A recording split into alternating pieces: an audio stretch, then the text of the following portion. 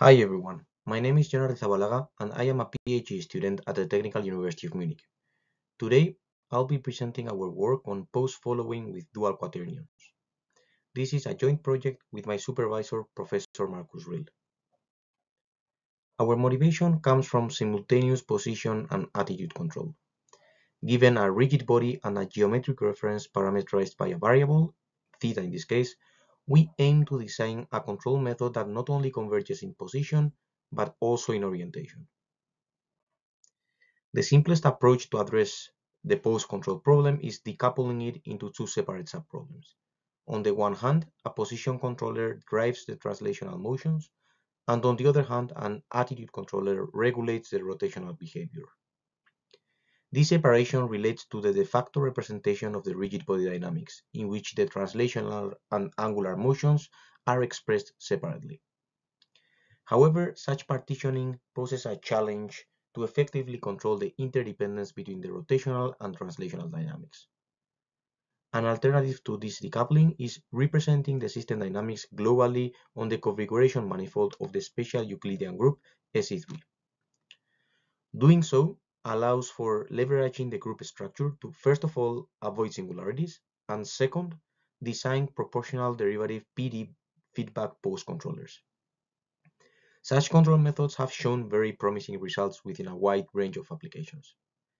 Despite these achievements, even the controllers designed within SE3 have their own limitations.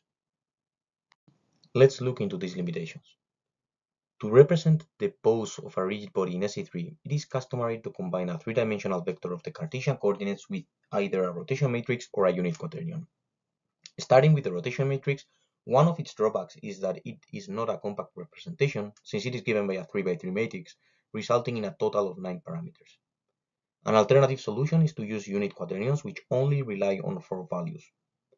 Other than that, with such representations, the computation of rotation and position is performed independently, making it more difficult and inefficient to operate with poses.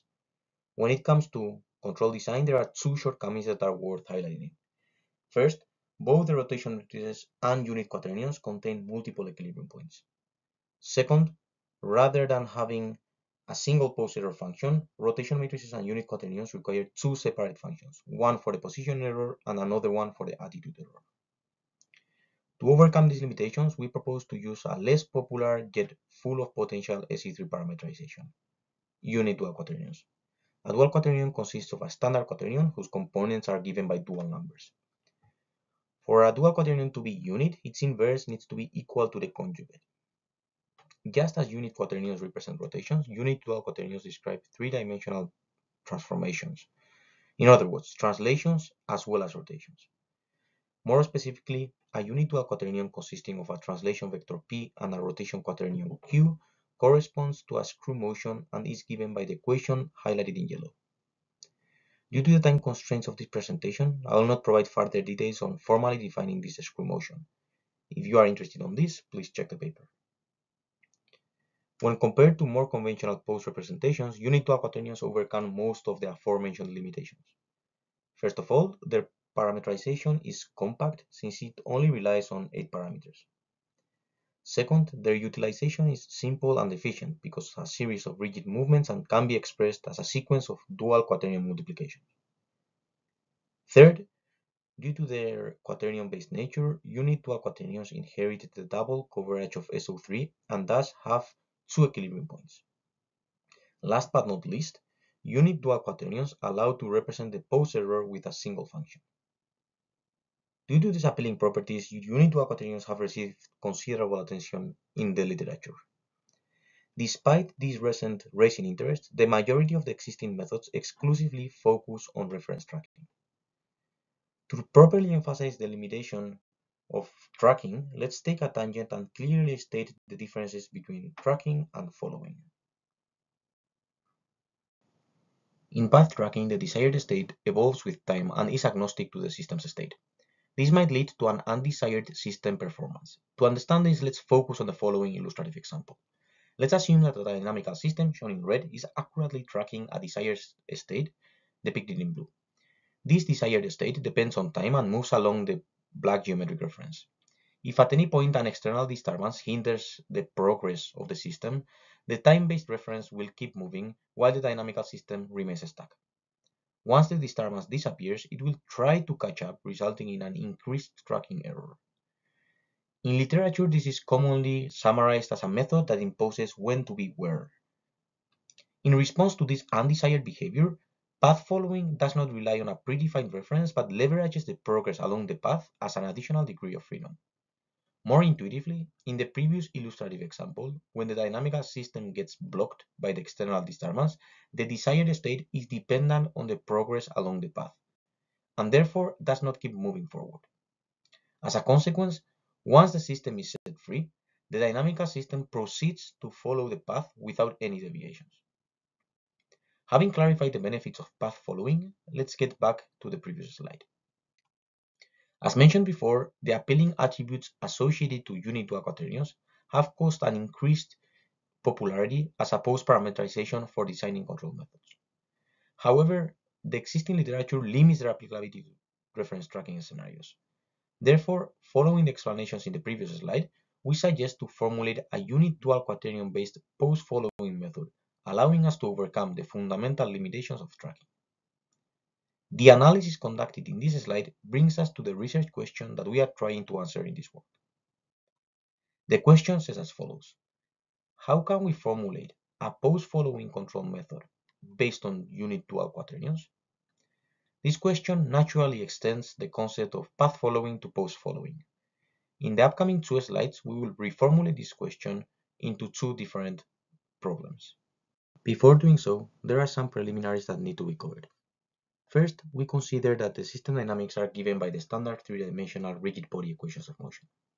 Second, we define the geometric reference, denoted by gamma, as a path with a moving frame attached to it. Both the Cartesian coordinates and the moving frame are given by two functions parameterized by theta.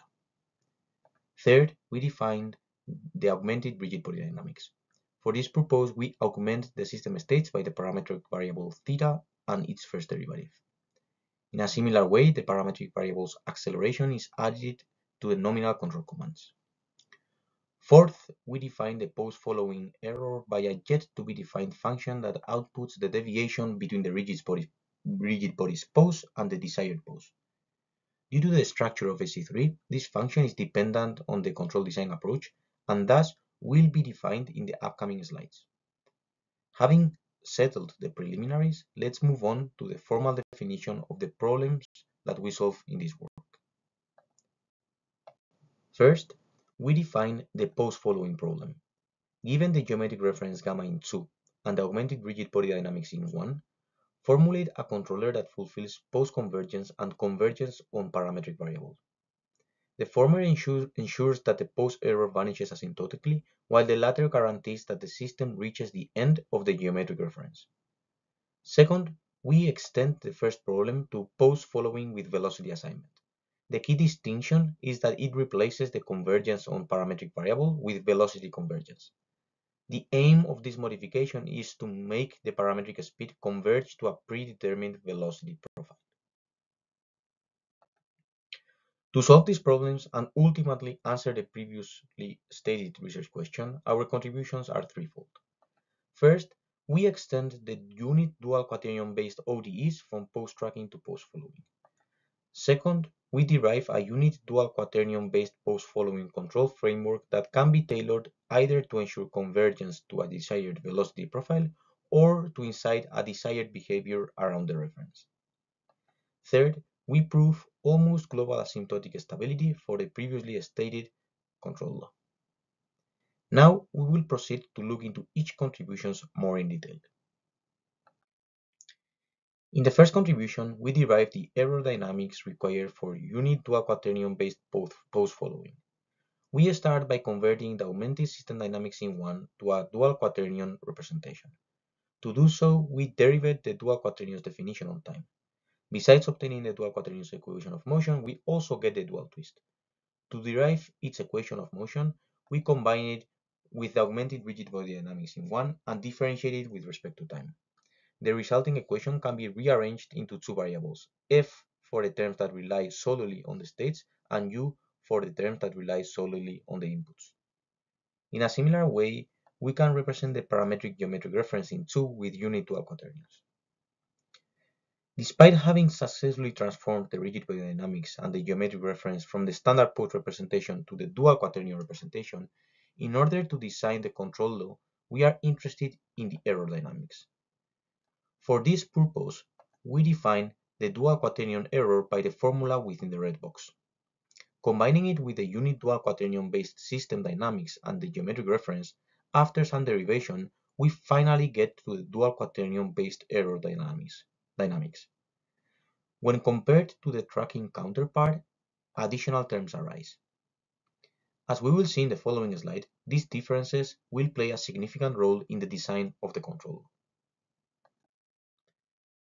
Before formulating the control law, we need to take a step back and bring up the definition of post-convergence.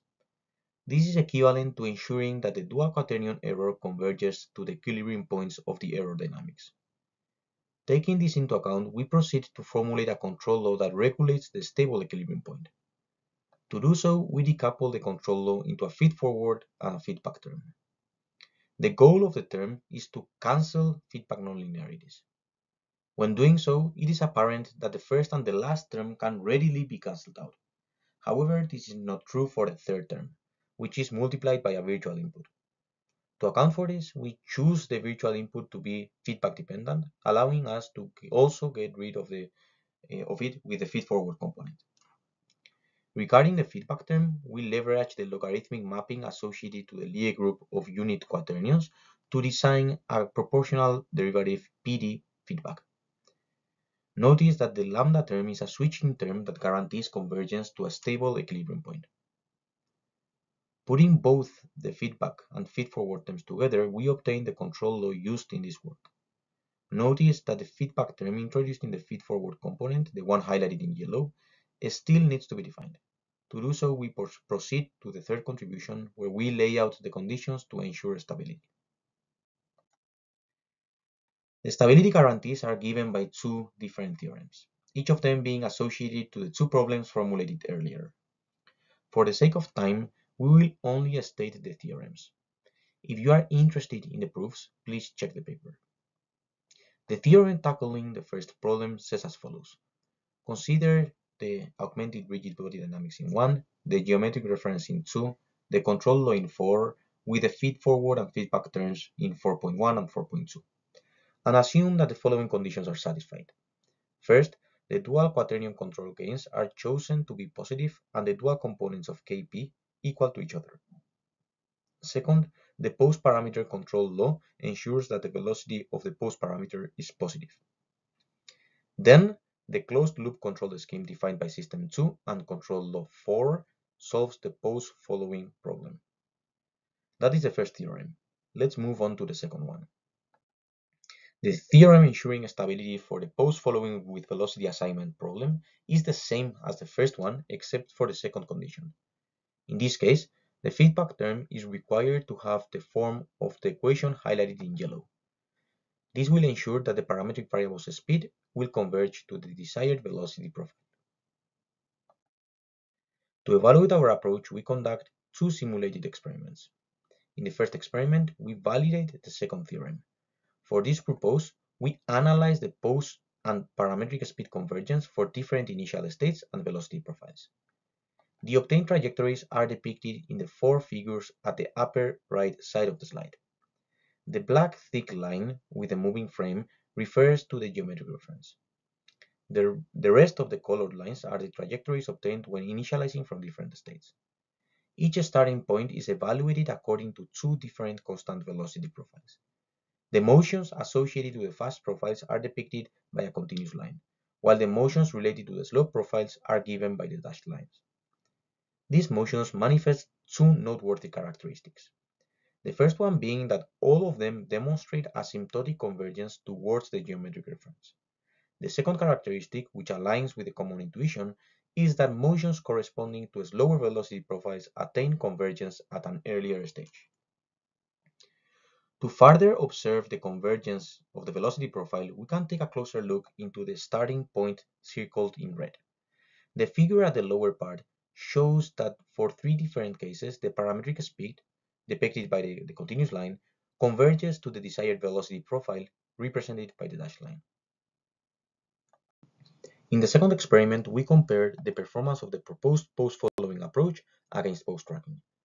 To do so, the desired velocity profile function is chosen to be dependent on the distance to the geometric reference. Intuitively, if the system is far away from the reference, it slows down until it is close enough to increase the speed. This mapping is regarded as a tuning parameter that the user can tailor. In an illustrative manner, we designed three variants: progressive in red, medium in orange, and conservative in blue. The computed trajectories are depicted at the bottom right part of the slide. Before looking into the results, let's describe the experiment. The task at hand requires traversing a planar sinusoidal curve from a zero velocity pose. At the middle of the navigation, a longitudinal and angular disturbance is introduced. If we compare our method to pose tracking, given in magenta, two differences can be spotted. First, at the very beginning of the trajectory, the tracking method shows a small deviation from the reference. This is due to the fact that the rigid body initially is standing still and needs to catch up with the moving time reference. In contrast, the presented pose-following approach is aware of its initial state and progressively increases its velocity along the reference. Second, as soon as the disturbance is over, the additional degree of freedom inherited from augmenting the system allows all three variants to slow down and converge back to the geometric reference. As expected, the convergence rate directly correlates to how conservative the desired velocity profile mapping is. On the other hand, post-tracking lacks this additional degree of freedom and has no choice but to catch up with the time-based reference, causing a large deviation error. This brings us to the end of our presentation. To sum up, in this paper we have formulated a unit dual quaternion based pose-following control approach for rigid body dynamics. Initially, we have derived the equations of motion for the full pose error between the rigid body and the geometric reference in the form of a dual quaternion and a dual twist. Subsequently, we have extended the original control law to account for nonlinearities arising from the introduction of auxiliary states associated with pose following. When doing so, the additional degree of freedom has been designed either to achieve convergence to a desired velocity profile or as a feedback mechanism. On top of that, we have also established almost global asymptotic stability. Lastly, we have numerically validated our findings with two illustrative simulations. With this summary, we finish our presentation. For further details, please check the paper on arXiv or download the code from GitHub. Thank you very much for your attention.